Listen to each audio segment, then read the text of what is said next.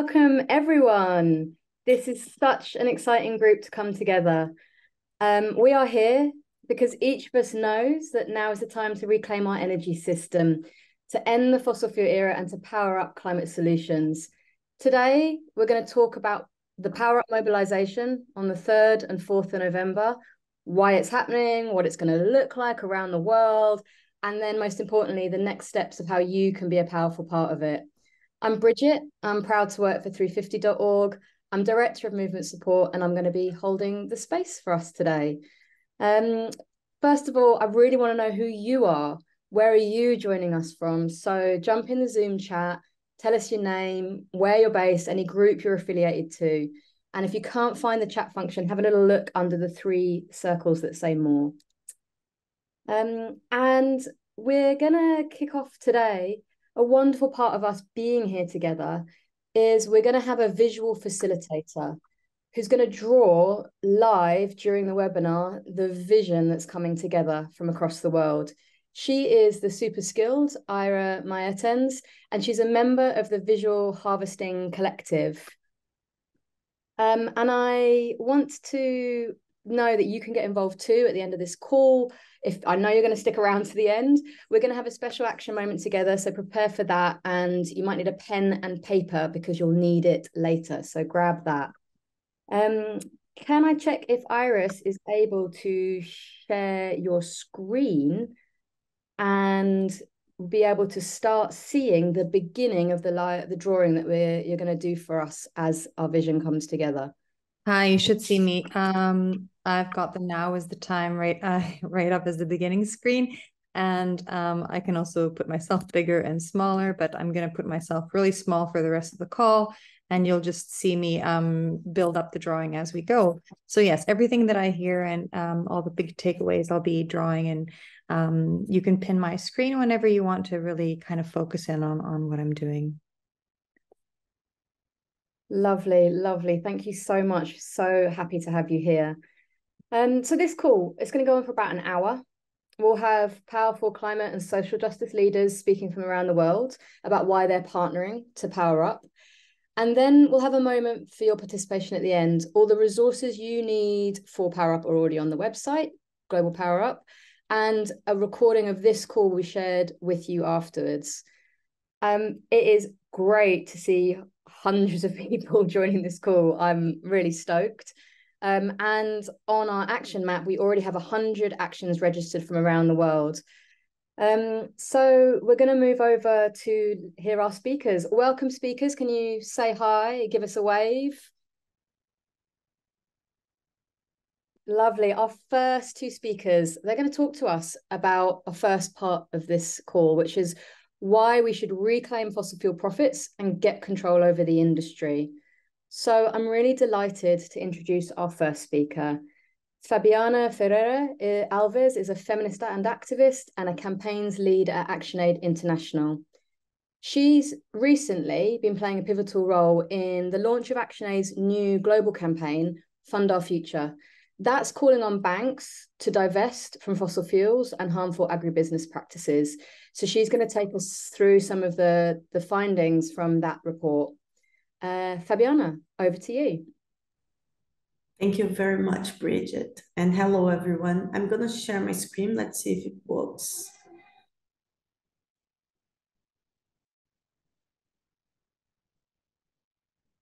Is everybody seeing it?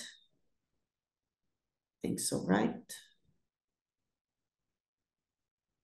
Okay.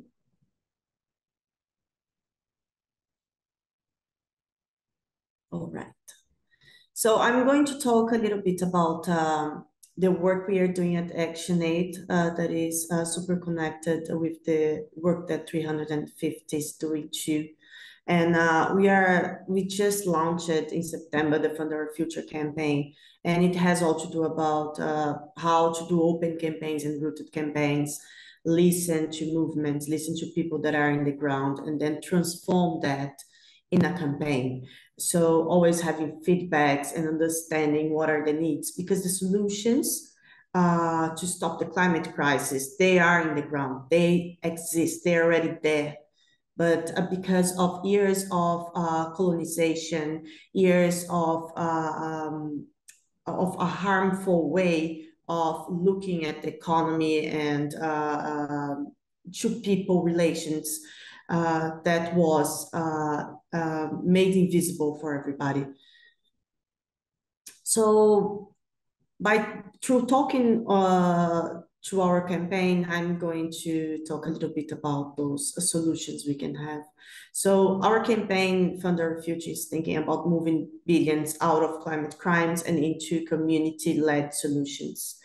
We do have a lot of on-the-ground projects looking at renewable energy that is led by women and agroecology. So we want the divestment from fossil fuels and industrial culture that is damaging lives and mobilize funding for community solutions. We want to empower people to stand against financing for harmful agribusiness and fossil fuels and towards those real solutions. We have done this campaign, started in September. It is a global campaign. We are supporting youth leadership. We did a report. Vanessa Nakate, also this amazing woman youth leader talking about climate.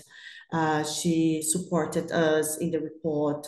We went to Kenya because we had a lot of climate meetings in Kenya, and we supported also together with other NGOs to do the People Climate Assembly, a parallel event, so that we were talking about how to stop the climate crisis by bringing solutions in the ground that are led by the people that are already doing it, looking at agroecology, looking at renewables, asking for stopping the fossil fuels industry.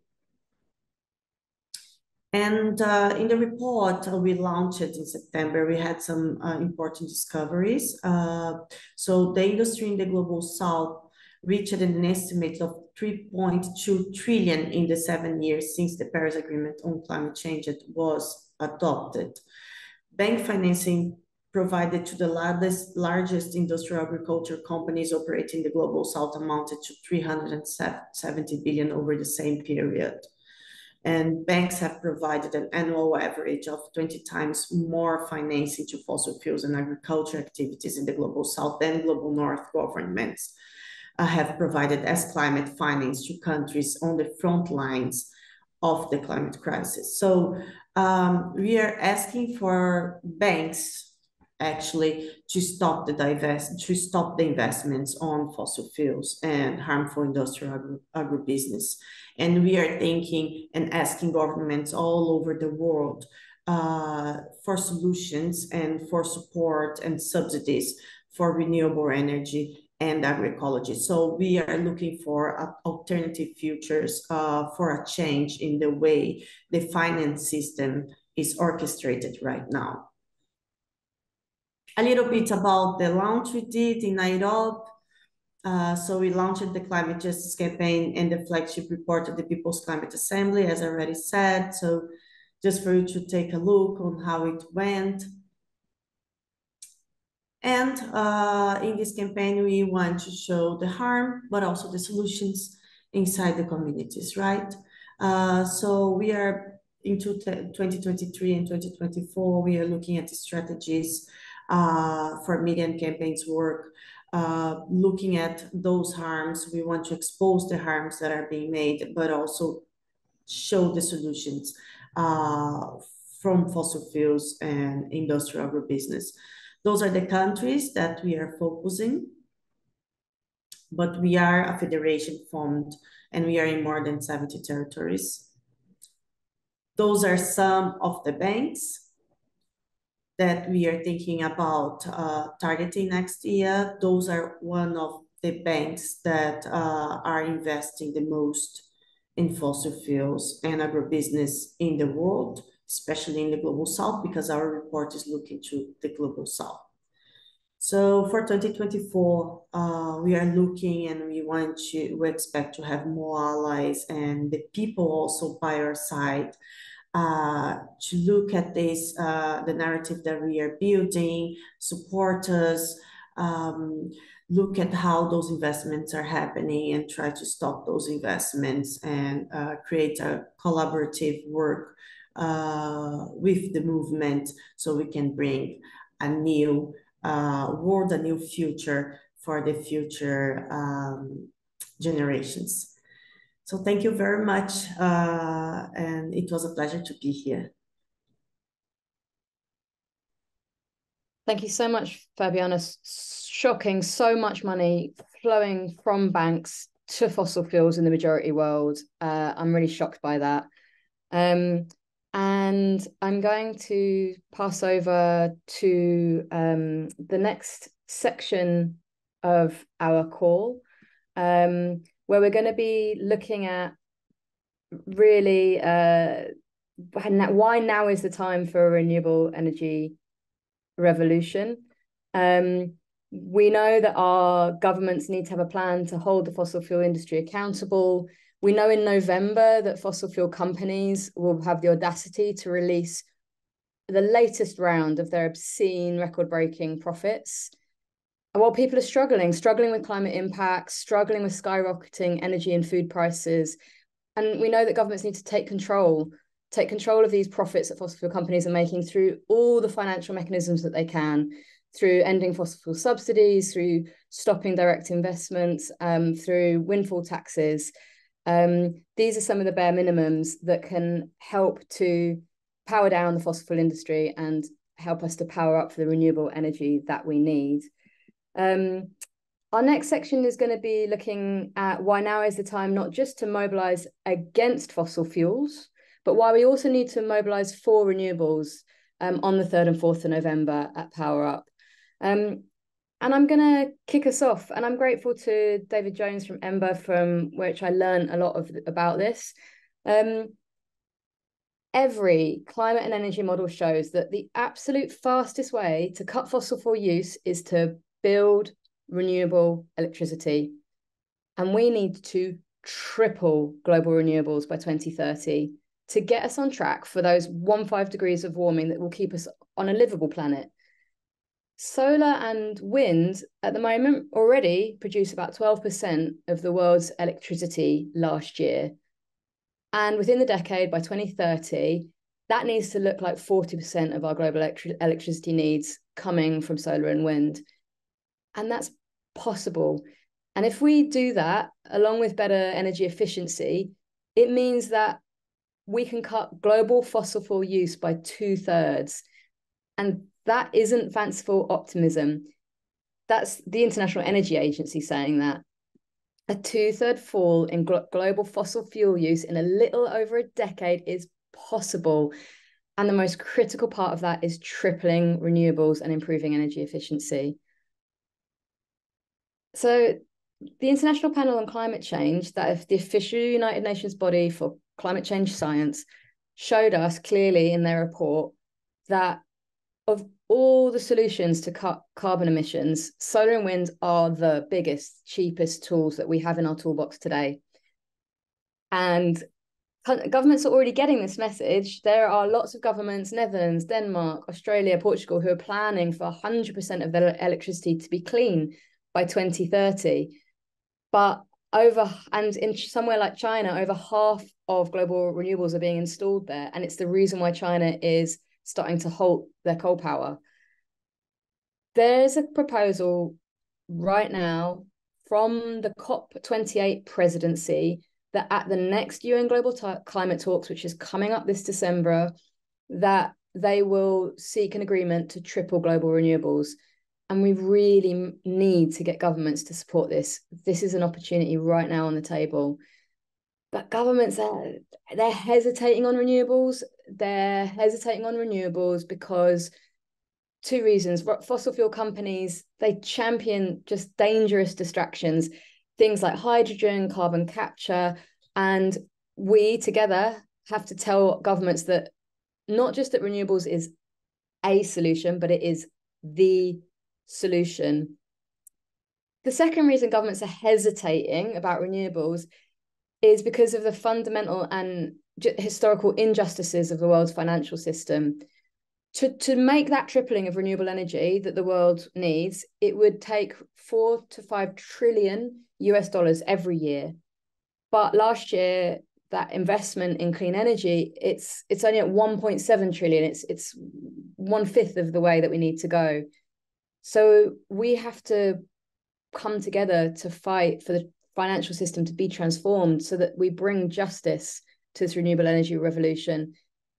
When you need to borrow money to build those renewables, rich countries are paying an interest rate of just 4% on average. But that skyrockets. It skyrockets to 15% interest rates for countries who are in the majority world. Affordable money like grants, low-cost finance, that's a tiny percent, just 1% of all the money being offered to fund renewables is affordable money.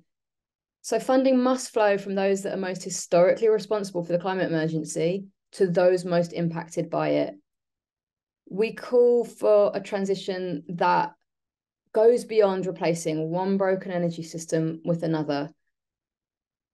I want to see energy ownership that redistributes power from the few to the many. We are familiar with saying no to things, but we need to find our voice to say yes collectively.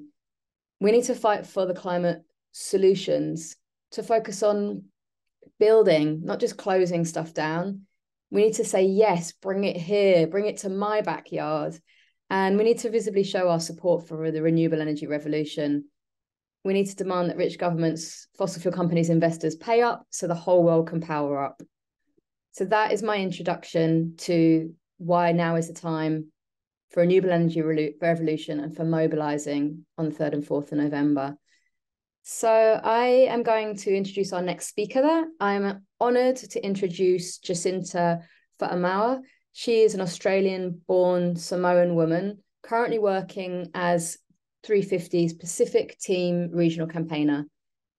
She's working also with Pacific Climate Warriors, and she's going to share with us right now how and why they're powering up in Oceania. Jacinta, over to you. Thanks, Bridget. Hi, everyone. It's 11:30 p.m. for me, but it feels really cool to be in community with everyone all over the world. It was really cool to see where everyone's joining in from in the chat.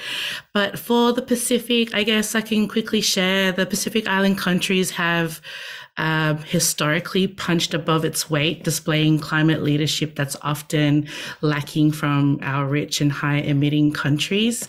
And so while we are fighting the worst of the climate crisis, we're also trying to realize our own just energy transition.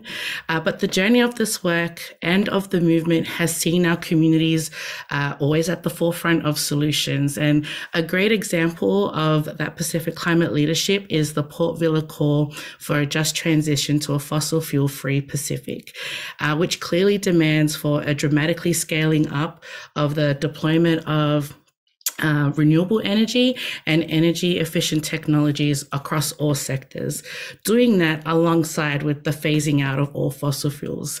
But yes, we know that the fossil fuel dependence is still a region-wide economic burden and a challenge to our energy security. However, we also know that community-led energy has the potential to alleviate that burden for our Pacific communities, giving us autonomy over our own energy security and resilience. We know that we have to continue that pressure on the fossil fuel industry while also ensuring that the Pacific have everything they need in the face of the climate crisis. And that process must be ethical and not cause further harm to communities or our environment. So that transition to renewable energy must not perpetuate the crimes of the fossil fuel industry. And a classic meme of that is Australia hiding behind renewable energy goals, but also being one of the world's largest exporters of coal and gas, which is just bad maths. But this is where we've arrived as a network, as a community, and as a movement where the Pacific Climate Warriors are powering up our future and committing to build to building a world where Pacific peoples can thrive. So for this upcoming Global Day of Action, the Pacific region, Oceania, are displaying a series of community actions. And I think the last time I checked, we've got 12 countries that have signed up. That's not just from like the Pacific region, but this is also our Pacific communities in the diaspora. And it's got that with the focus of the role of Australia's fossil fuel industry in the region and the history of our coal and gas campaigns, we know that this is a really, really big opportunity for our communities to power up for climate solutions. But our showpiece event that will be accompanying these distributed actions is in partnership with an Indigenous community in New South Wales in Australia, the Gomeroi traditional owners, and their lands have been hugely impacted by both Santos gas and Whitehaven coal.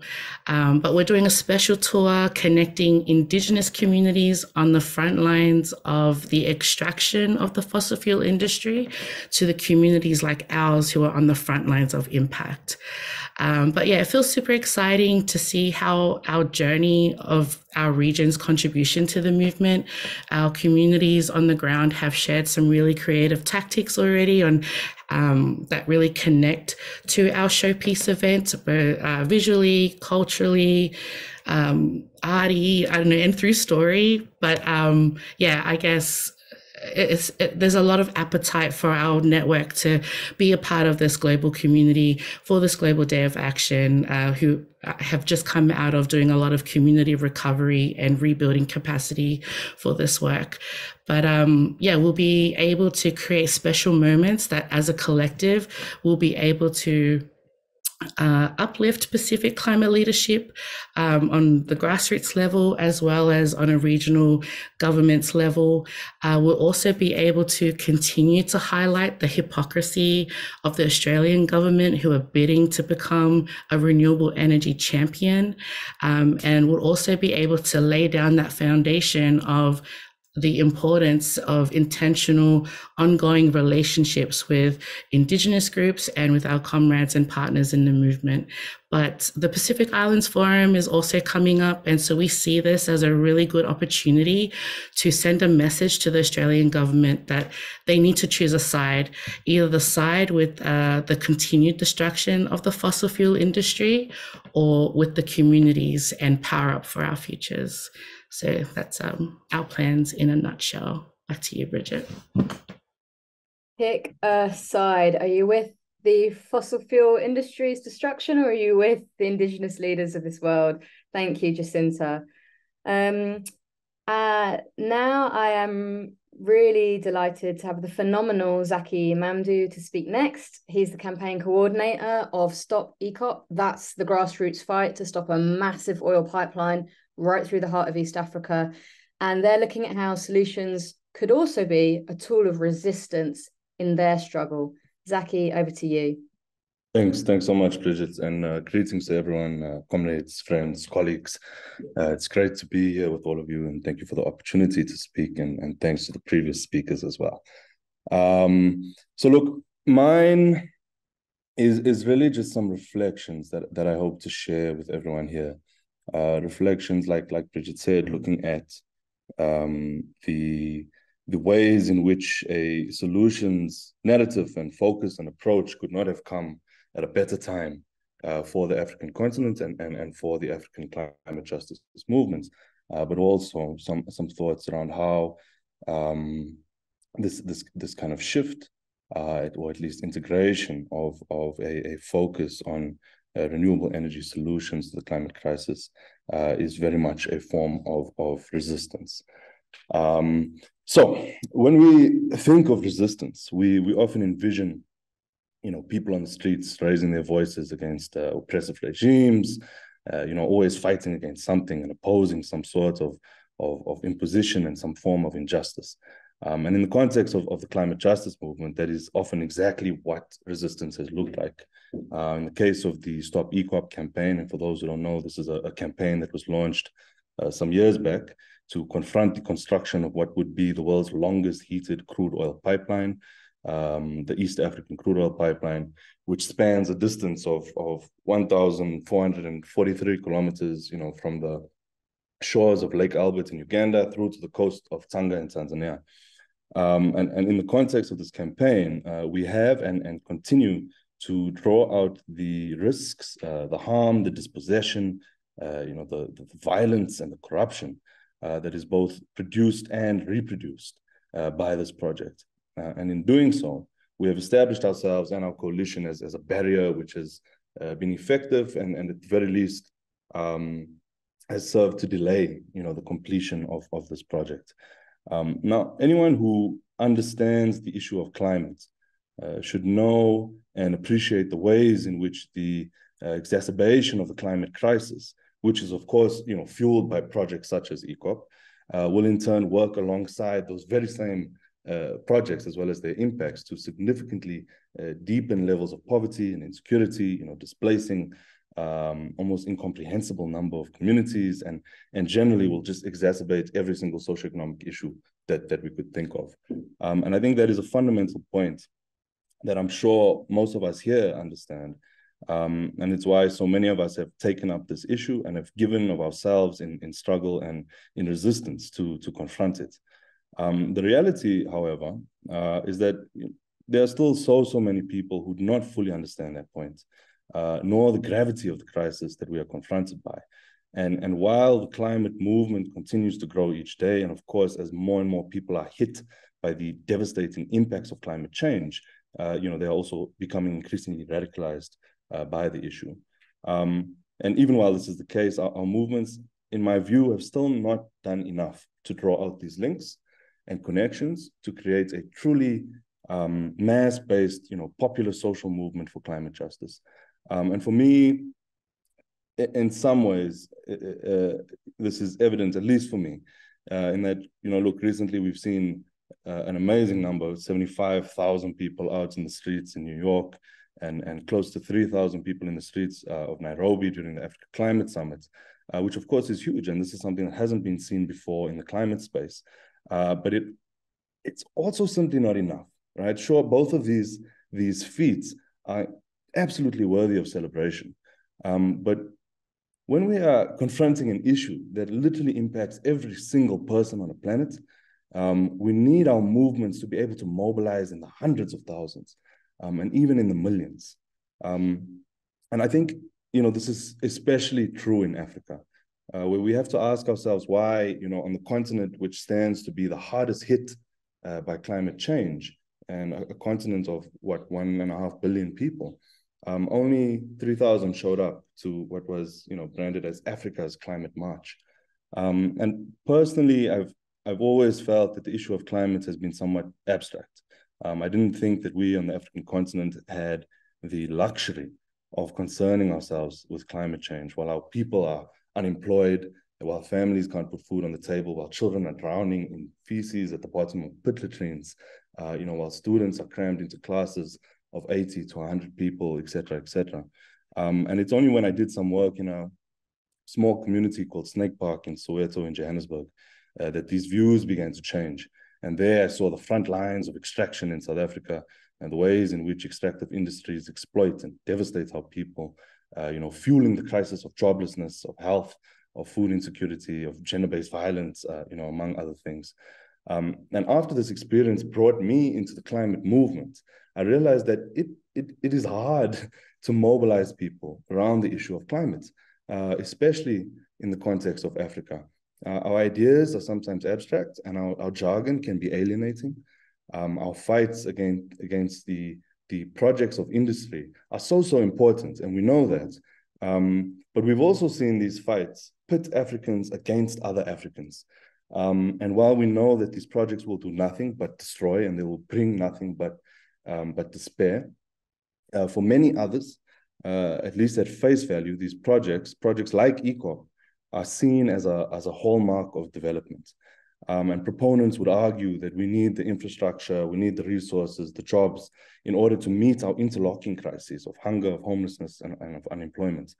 And in our opposition and in our resistance, they would then turn around and slander us as anti-developmental, as neo-colonial agents, working to undermine the growth of Africa. And of course, this is ridiculous, right? And we know that the only agents of neo-colonialism and deliberate underdevelopment are the extractive industries themselves, the multinational profiteers and even the African leaders who facilitate their interests. But regardless of that, in our experience, I think we also know that this counter logic that is used against us tends to resonate with many people on the continent. And it's part of the reason why it has become so important for the climate justice movement to adopt a truly intersectional approach, using the crisis of climate as an opportunity to address all other socioeconomic issues. It is why the primary role of the climate justice movement should be to inspire a climate agenda within other social movements, bringing fights for jobs, for food, for land, for healthcare, for education to the fore of our agenda, while also highlighting the ways in which we can attain these developmental feats, without extractive, destructive, and exploitative projects, without the profiteering logic of the fossil fuel industry, and without fossil fuels entirely. And by championing renewable energy, for instance, we aren't just advocating for a sustainable environment, but also for the creation of jobs. We're building resilience in communities, ensuring that a farmer has food on the table, even in times of unpredictable weather, and guaranteeing a future where our children have roofs over their heads, sheltered from the wrath of natural disasters. I think it's also important that we must be very clear here to assert that we cannot allow industry to lead the charge on renewables, because that would simply be the perpetuation of injustice. In Africa, we need and will fight for real African solutions for decentralized, socially owned renewable energy systems, which are contextual, culturally appropriate, and which are designed with the sole purpose of meeting the needs of our people. And climate solutions, then, when we do that, are not detached, idealistic dreams. They are intertwined with the very bread and butter issues which touch every African household. They form the building blocks of a just society where resources aren't pillaged, but rather they are shared, and where the environment isn't an externality, but is central to every policy decision. I think, just in conclusion, because I know I've taken some time, we have a beautiful opportunity here with Power Up and with this mobilization and in us coming together with this emphasis and focus as we seek to move to power up every corner of the globe. We have an opportunity to build a movement whose songs will sound in the halls of history. One which does not stop in its fight against the drivers of climate change, but which also has the ability to shake the core of our entire system, which offers resistance against the degradation of our planet, a pushback against the odds which are stacked against the most vulnerable and marginalized of people in our societies, and which offers a challenge to the idea that the fate of the earth is sealed. And this is a movement which really gives us an opportunity to mobilize, in vast numbers, to move beyond the challenges that we've encountered when it comes to, in terms of building the climate justice movement on the African continent, to build a developmental movement, which is set to fight for a world that is truly beautiful, prosperous, and just. Let me leave it at that. Thank you very much. So powerful, Zaki. Thank you. We must connect. We must connect across movements for justice, across climate, land, economic, social justice, for the world we want to see. Thank you. I'm going to take us to another part of the world. Let's move to Brazil with our fantastic next speaker, Peri Dias. Peri is a Brazilian journalist working for more than 10 years in the environmental movement in Latin America. He's the Latin American Communications Manager with us at 350.org, and he's going to tell us about the Power of Action in Rio de Janeiro. Peri. Thank you, Bridget. It's so good to be here. And I love to hear Jacinta and Zaki speaking about their regions, because I see lots of similarities with what we see in Latin America as well. But I want to take us to Rio de Janeiro, as Bridget mentioned. I want to take us for a walk along the beaches of Rio. I'll tell a short story I wrote something here and I want you to come with me. So imagine a hot day in those beautiful beaches that we always see in the pictures of Rio de Janeiro, the crowd having fun and the wind, and it's very fun and vibrant. It's so relaxing, right? But imagine, and you should know that this city that is the symbol of Brazil and where more than 10 million people live is also a territory of fight for social, environmental, and climate justice. And we're talking about several communities that fight for that. For example, in the metropolitan area of Rio de Janeiro, there are tens of thousands of families that make a living from artisanal fishing. And this work that they do is incredibly important because they feed the region's residents, and they're also keeping alive a very important traditional culture that is based in knowledge sharing and in solidarity as well. And these families have been suffering for decades from the impact of oil and gas in the region. Rio de Janeiro is located in the Guanabara Bay, right?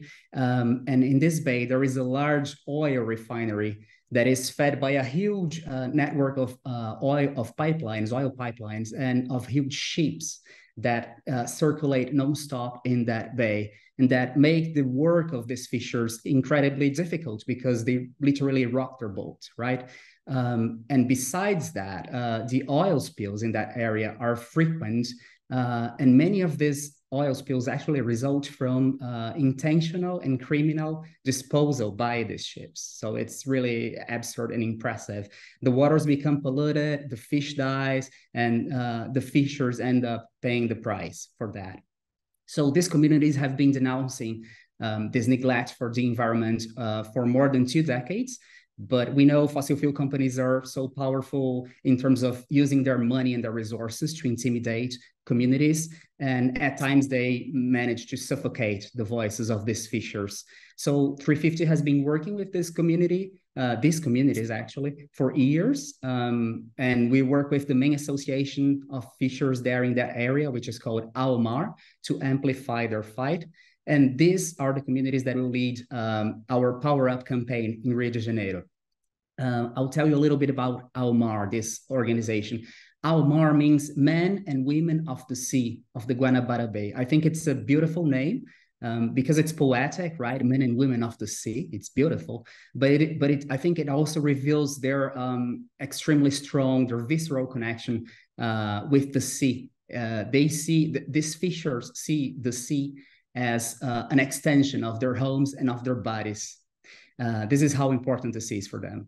And in November, these are the men and women who will participate in this action. They will sail their boats to a well-known location on the shore of Rio de Janeiro, and they will stage their protests from there, from this very sea that they protect, that they are defending. So we think it will be an action that will claim for system change, of course, but it is also a beautiful testimony of the strength and of the beauty of this movement, right? So they're calling basically for a fair energy transition in Brazil, because this fair energy transition will allow this oil spills and this intimidation to be in the past. They're asking for real development because the jobs and activities that they have are not as good as the ones that they could have. I mean, the community's jobs are not as good as the ones that they could have if the oil and gas industry wasn't there. So they're calling for real development there, for jobs and for activities that do not destroy the environment. And finally, they're asking also for a shift in the resources, the way the resources are used there, because these resources, including subsidies, are used today to feed oil and gas. And they want these resources to be redirected to a just energy transition.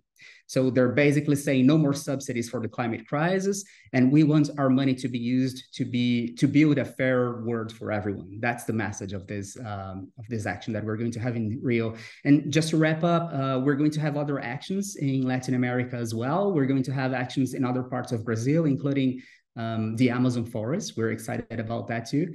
And we're going to have actions in Argentina, Colombia, and Bolivia as well. And we think that these communities are showing that Latin America is a territory of fight for justice and for solutions as well for the climate crisis. Thank you, Bridget. I cannot wait to see the action that the people of the sea pull off. I am so excited for the 3rd and 4th of November to see that. Thank you, Perry. I have great respect and admiration for our final speaker, Rochetta Ozand. She is the founder of the Vessel Project of Louisiana, the Gulf Fossil Finance Coordinator with the Texas Campaign for the Environment Fund. She's an internationally recognized speaker advocating for clean air, clean water, sustainable communities, particularly for Black, Indigenous, and people of color. But perhaps as a mother myself, I hold in special regard that Rochetta is also a single mother of 6. And we all share that we want to leave a better world for our children. So Rochetta, over to you to share why and how you're powering up in New Orleans. Good morning, everyone. Yes, so I am Rochetta Ozand. Of course, I am here located in Sulphur, Louisiana, which is in Southwest Louisiana. And Southwest Louisiana is a 5-parish area that's intersecting the Acadiana and Central Louisiana regions. It is composed of Allen Parish, Beauregard Parish, Calcasieu Parish, Cameron Parish, and Jefferson Davis Parish. As of 2020, the combined population of the 5-parish area where I live was 313,951. So if you think about that in context and in the area where I live, and you think about we have more than 12 petrochemical facilities, 3 LNG facilities. We were just approved for this new direct air capture hub, and we have this big spaghetti bowl of pipeline already in this area that's low income, more than 46% Black, low income white. People here are shrimpers and oystermen, and they live off of the land and off of the water here. But yet, in the last several years, the United States has become the largest exporter of methane gas in the world. Methane gas, like all fossil fuel pollution, has significant health impacts on Black, Indigenous, and people of color community. And that's where these facilities are largely this is where they're built, in these type of communities, and the U.S. continues to approve these type of facilities. In the Lake Charles area where I live, where roughly half of the 80,000 residents are Black, the industry wants to build 4 new LNG or methane gas export terminals within roughly 5 miles of one another. And Lake Charles is not alone, as more than 20 new or expanded LNG terminals are slated to come online within the next decade, entirely in or near communities of color. Yet, as these communities are literally fighting for our lives on the front lines of climate change, U.S. banks are continuing to fund the fossil fuel industry. So we have the U.S. government who's approving these new facilities by issuing out permits, and then we have U.S. banks that are funding these same industries. We are here to say, as frontline folks, that enough is enough. We will no longer be sacrificed by big banks such as J.P. Morgan Chase, Citigroup, Wells Fargo, Bank of America, Goldman Sachs, and Morgan Stanley. We will also hold those in government accountable for approving these industries that are killing us in our communities. We want to send a message to President Biden that it is time to phase out fossil fuels. It is time to declare a climate emergency, and it is time to expend funds into communities that are disproportionately impacted by the decisions that are made by government. And so on November the 4th in New Orleans, we are coming together as frontline folks from along the Gulf Coast, which includes Texas, Louisiana, Florida, and Mississippi. We're coming together to say that we are not your sacrifice. We are coming to show that frontline folks have a voice. We are impacted. Our children are dying from asthma and cancer. Our elders are dying from cancer and other respiratory issues because we're breathing in toxic air. We're drinking unclean water. Right now, also in Louisiana, we are facing a saltwater intrusion because the salt is heading into the drinking water. There has been a state of emergency declared for Louisiana because of that saltwater intrusion. What else does it have to take to show that people are being impacted by the decision to continue to roll out new fossil fuel industries?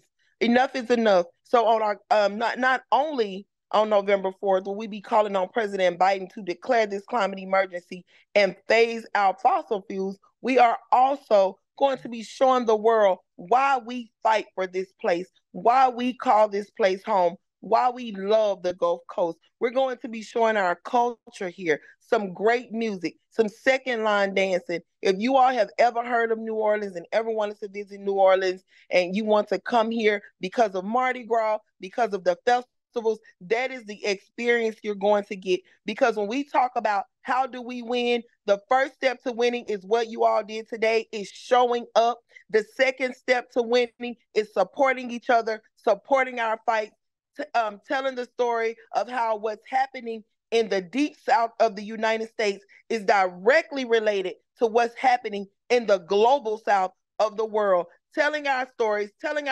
collectively. The third way that we win is to continue to use joy as a strategy. I know it feels like that we are not winning because we are not because new fossil fuel industries are constantly being approved, but we are winning. When we look at events like Climate Week and we see that we had over 75,000 people in the streets, when we see that there were more than 600 actions happening collectively on the same day in several different countries, on all 7 continents, we are winning. We have to continue to tell our stories. We have to tell the story of how the train that derailed in Ohio is the same train that comes through Westlake, Louisiana, where I live. And the contents of that train are shipped on ships and barges across the world to Africa and to Germany. And we have to make these stories stick in the minds of the people who are making the decisions that directly impact our lives. I could speak all day. At the end of the day, I'm doing this because I am a mom. I have 6 children. Some of my children have asthma. Some of them have eczema, which is a skin condition. I also have a grandbaby. We're no longer talking about generations far away. The people we're trying to save, the generations we're trying to save are here now. We need to also finally incorporate and include the youth that we continue to talk about saving the world for. They have to be a part of the story. They have to be on the front lines with us.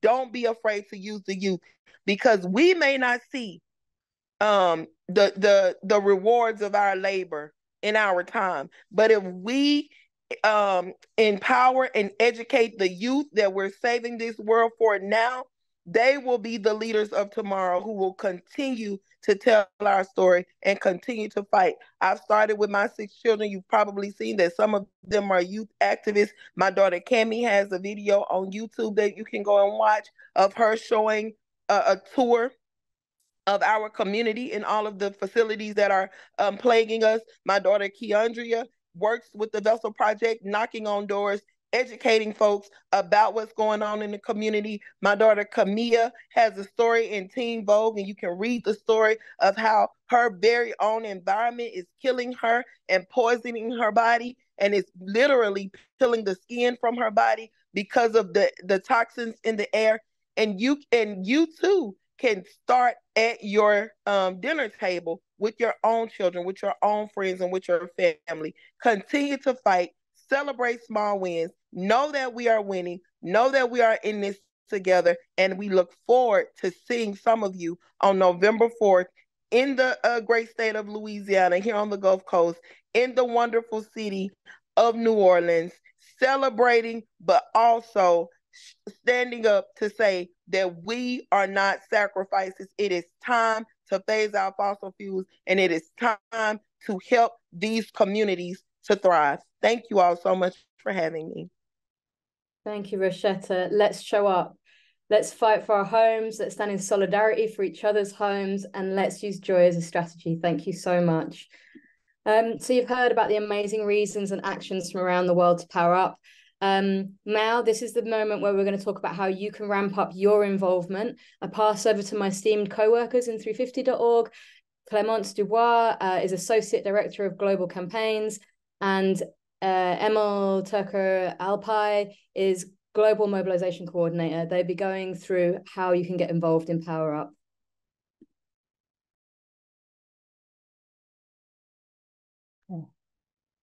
Thank you, Bridget, and thank you everyone for your inspiring speeches. I will be talking about how you can get involved in Power Up. There are actually two ways. You can organize your own action, just as people talked about previously in this webinar, or you can join an action near to you. To organize an action, you should need to go to Power Up website. And can you go with this? Thank you. To organize an action, you can go to our website, and on the website you will see you can click on the organize an action, and you will see this page there. You can modify all this here. You will write your event name, the date, and the time of the event. We already provide a event description for you, but it's totally modifiable. You can change it. You can write your events detail, or you can use this event description that we provided. After you register your action, this will go to your regional 350 team, and they will approve the registration. Once approved, you will have a lightning bolt on the globe, and your lightning bolt will shine with the others all around the globe with other more than 100 actions, and hopefully the number will increase. And also you will be able to track the people who are joining your action that you are organizing. If you have any questions regarding registering to events, you can contact us at organizer.globalpowerup.org, which will also show you the website address and also this email address at the end of the presentation. And so, but also we have a FAQ document in the resources that we provided, which and we have a lot of resources which will help your action to be a success. These are the resources for organizers. We have organizers toolkit, and there are many kits and many toolkits and guides in this organizer toolkit, which includes our toolkit, communication toolkit. Also, we have logistics and safety toolkit, and all the other toolkits and many more in that. Also, we have some promotion materials. The next slide, please. Thank you. Also, we have the promotion materials, which includes visual guidelines, logos.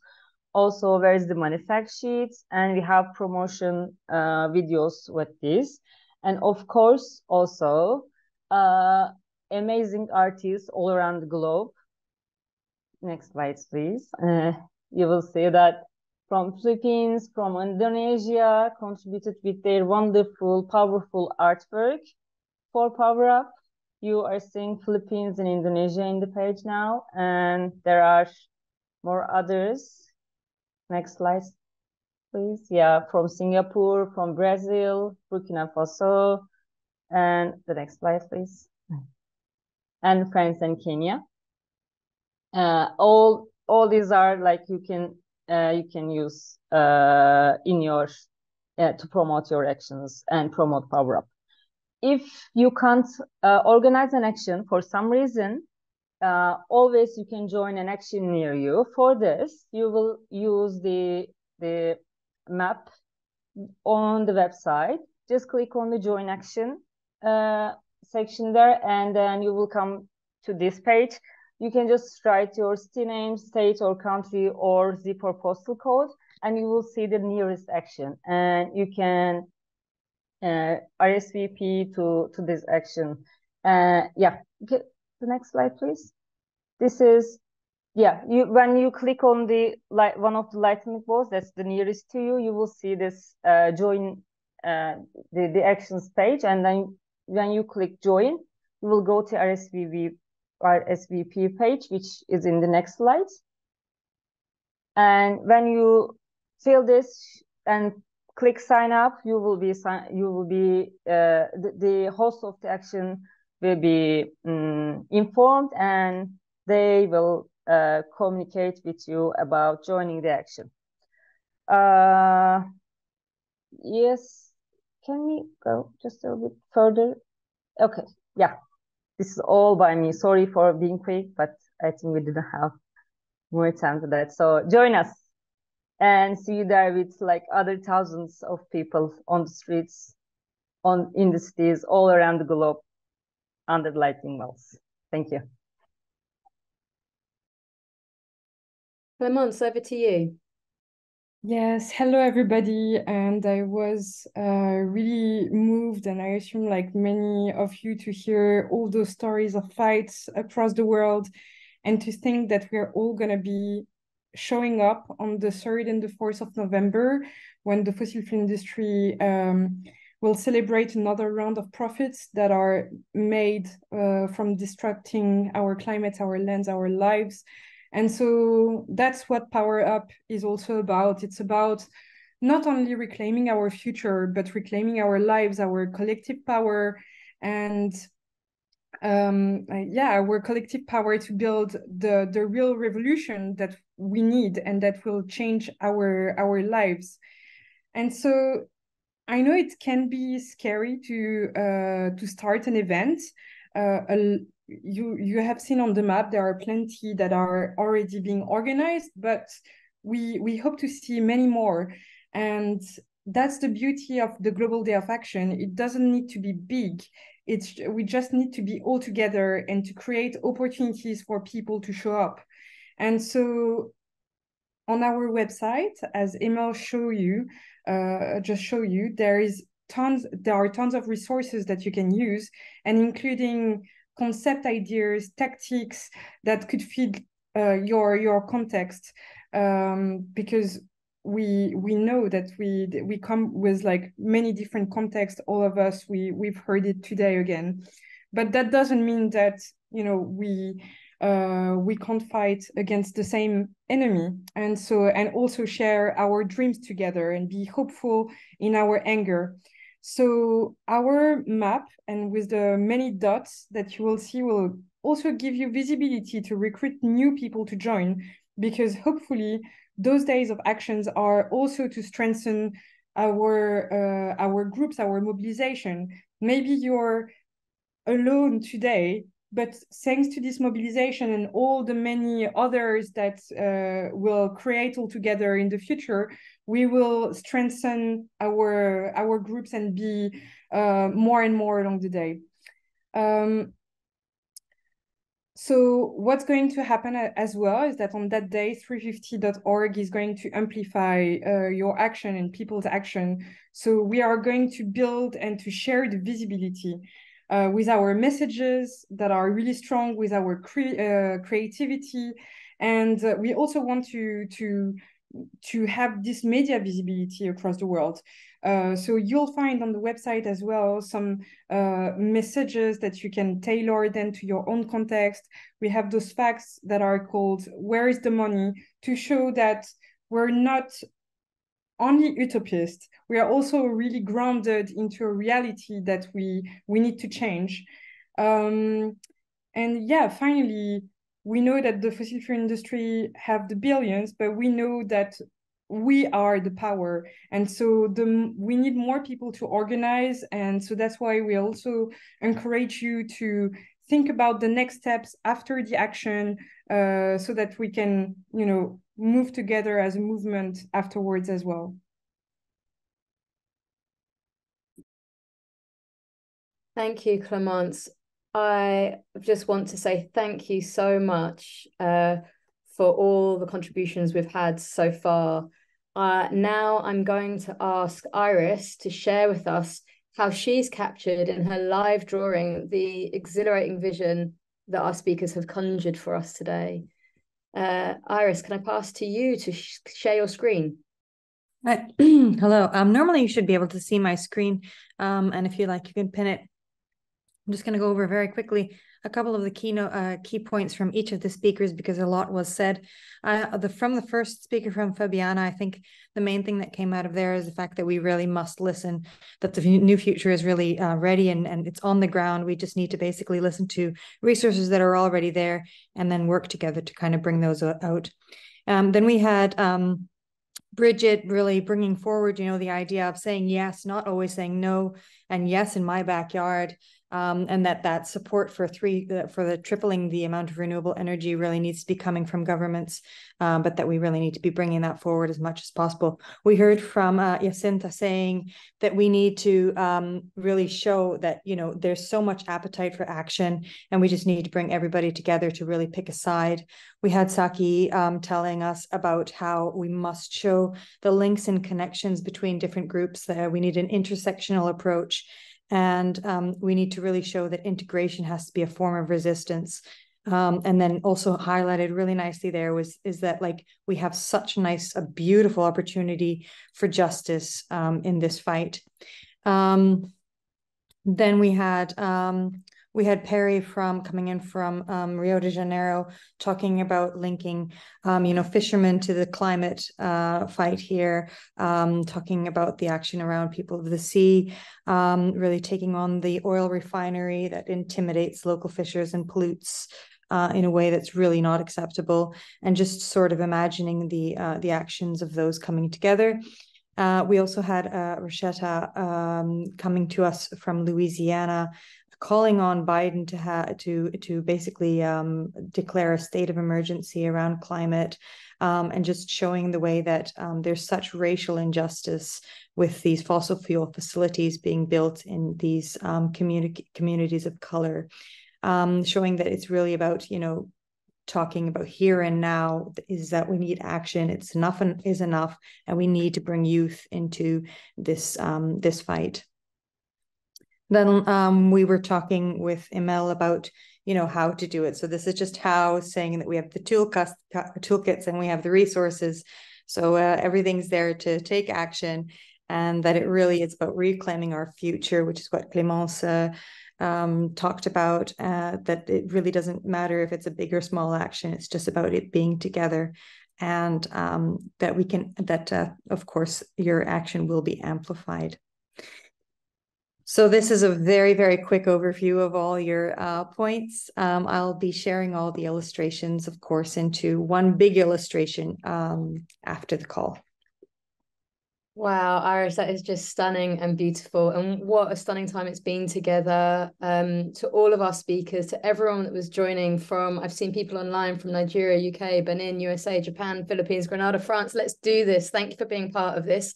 If you do one thing today after this call, go to the map, find an event near you, RSVP to the event you want to go to, or be brave, register one, get your community involved and do it yourself. Let's do this. Let's go to globalpowerup.org for all the resources and support you need. Email contact@globalpowerup.org if you need any support. We can't wait to join you on the 3rd and 4th of November to power up. That's it. Thank you, everyone.